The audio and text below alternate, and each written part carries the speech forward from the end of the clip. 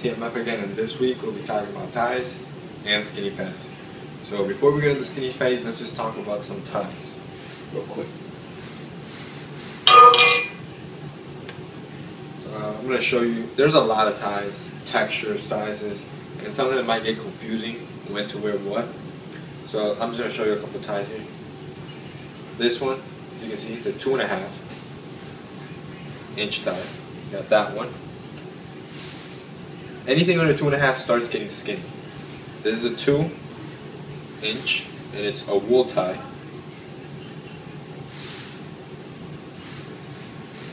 We have another 2 inch. This is a knit tie.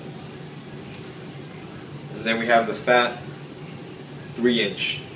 There are pencil ties that are like 1 inch. I personally don't like them, but to each his own. It's not my personal preference. So now, when to wear what? Textured ones, like these, you can practically wear it almost any time. Unless it's like really formal, you can wear it with a suit whenever you want. Wool is mostly for winter, fall, stuff like that. Knit you can pull off in the summer and winter. So that's when you wear different types. And if you can, there's also silk and then a combination of, like, it's like fake silk, and I don't have any because I don't like it. I just go with silk. I'm going to show you the silk ones. The silk ones are a little more formal, and you can wear these any time of the year with practically anything. We have this is a 2 inch tie, and then the 2.5.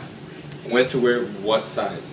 Depending on the type of suit or blazer that you're wearing is when you wear the size that corresponds to it. So obviously if it's like a 2 inch, make sure the lapel is like the same, around the same size or thickness. If you're gonna wear it, if it's a thicker lapel, you wear a thicker tie. That's where the thick 3 inch ties come in. Now, as like a tip or opinion sort of, I personally, if you're not gonna wear a jacket, and you're just gonna be like this, but you're deciding to wear a tie, I wouldn't recommend, especially if you're skinny too, but either body type, I wouldn't recommend wearing a fat tie just like this if you're not going to put a jacket over it with a thick lapel.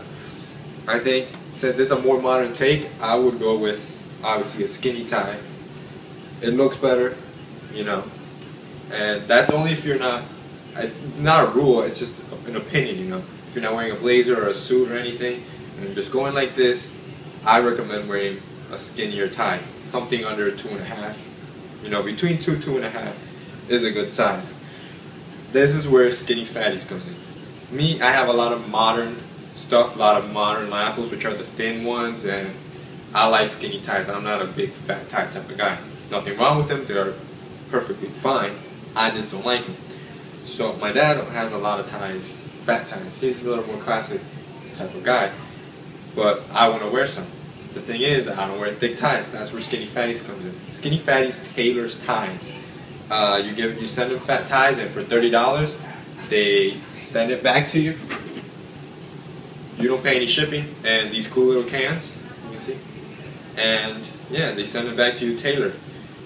So far, I think they're perfect. I mean, he did a great job. Joshua did a great job with them. It's an even line. There's no discrepancies. It looks like I bought it off the rack like this. This was originally the tie bar. I'm pretty sure you saw it in an earlier video.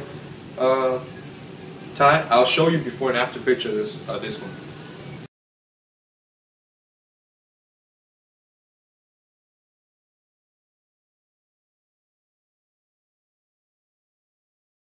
So as you can see, it makes a big difference, you know. If you like that type of stuff, this is a good resource to have, you know, to tailor your ties. Now I'm just going to show you a quick way to tie a tie. Now there's a lot of knots. I believe there's a book out there that has about 100 knots on how to tie a tie, and I personally think they're not necessary. Some do look nice, but I'll give you the most basic knot, easiest knot anybody can pull off. Right? It's called the overhand. Now this knot's good because remember to always button up your whole shirt. Sorry about that. Now this knot's good because you can have a thin knot, or not a thin, a smaller knot, and then a thicker knot when you do a double overhand. that comes in play when you bring in the blazer. When you bring in, or the shirt, you know, if it's a widespread shirt, you obviously need a thicker knot.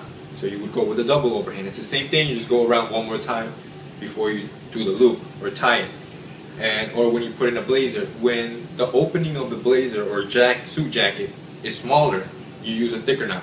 When it's a wider opening, you use a smaller knot. So that's why this knot's really good. It's a simple knot. It's practically the only knot you need to know. There are other knots that are nice, but I'll show you the easiest one. So you want your left side. It doesn't really matter. I go with left to be shorter than your right. Right? So then you bring your left over your right like this. Throw your right over, and make sure you leave your pointer finger there because you're gonna need that loop or hole to stick your tie in.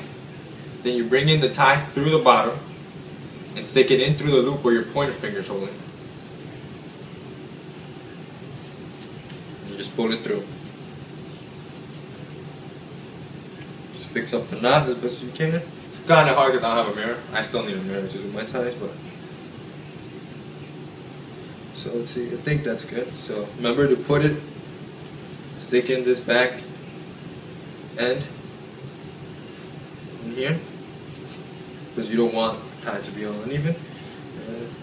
Should be the right size. Remember, top trouser button, it's right size. Shirt tucked in, and then you just put that in the collar. This part can be a little hard. You might need somebody for it. You get the point, right? I think that's right. So, remember the one finger rule. You should fit here one finger comfortably. That's how it should fit. So as you can see, it's a perfect fit. Now, a quick tip that I would give you when you're going, when you're wearing anything. If you're not wearing a vest or a sweater vest to keep the tie like in the center where it should be covering your buttons, wear a tie bar. The tie bar sells them for cheap. You can find them anywhere cheap. So that's our review. Skinny Fatties, they're great. They come in these cool little cans, $30. It's cheap, and if you follow them on Instagram, they have sales all the time. So sometimes they're cheaper. And I mean, he does a great job with them. Practically, they came off the rack. So I'm planning on sending him probably some more ties because I liked what he did. And like I said, I'm a more modern dude, and I like skinnier ties. So why don't you guys go and check them out, skinnyfatties.com. I'll put the link down below, but we also have it featured on our website. So that's it for this week. If you liked it,